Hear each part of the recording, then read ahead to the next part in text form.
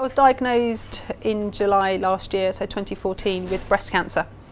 Early stages, but it had spread to some lymph nodes, but successfully operated on, and they confirmed clearance, so that was really good.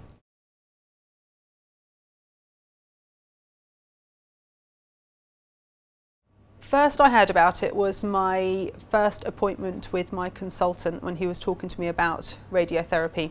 So that was towards the end of my chemotherapy when I had the first meeting with him, and he explained what to expect, and then explained that there was an option for me to try this technique and that could help me.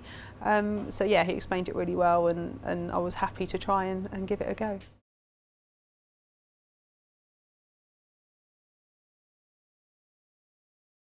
All got described very positively, and it was nice to be able to have some control over helping myself through the second part of the treatment, through the radiotherapy.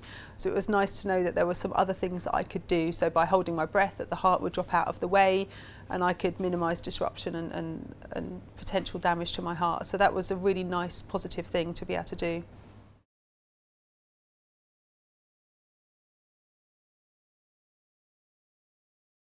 Well, initially you have the CT scan, and that's when they map out exactly where the radiotherapy is going to be going through. They kind of map out your body, and then they walk you through the breath hold technique. So you have the mouthpiece, and they can monitor your breathing, and then they talk you through how to hold your breath. One thing that was a bit unusual is I'm used to holding my breath for swimming or for snorkeling, but what you're not really prepared for is holding your breath and keeping all the air in. So it took me a couple of practices to get that right.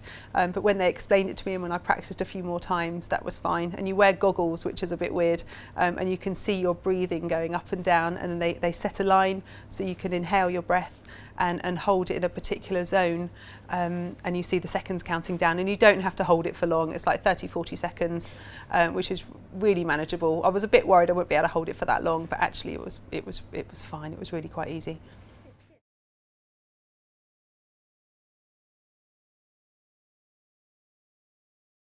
It improved as I went through. When I initially found out about it, you're pretty exhausted from chemotherapy. Well, I was. And the thought of having to hold your breath seemed a little bit daunting because you felt very, very tired. But actually, as I started and I realised that it was really manageable, it was a really positive thing, because so again I felt like there was something that I felt quite empowered that I was able to do something to help myself through the remainder of my treatment, and I was quite pleased with myself that I was able to do it and able to carry on do it, and have been fine able to do it every day that I've had my radiotherapy.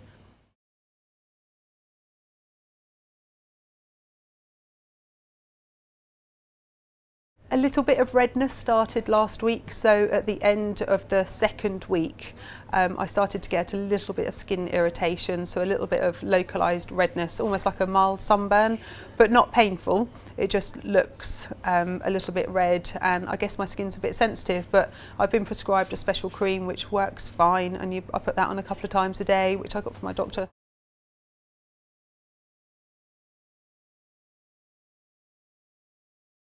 Good. Yeah, I mean, I have to say it's been a pretty rubbish 6 months, but the relief to be the other side of it is immense. And yeah, I mean, I'm a triple negative breast cancer, so they don't know what my drivers are, but I've had genetic testing, and my genes are going into a research project that's going on with St George's Hospital in the genetics department. So hopefully in a few years they might have some more answers and some further treatments potentially.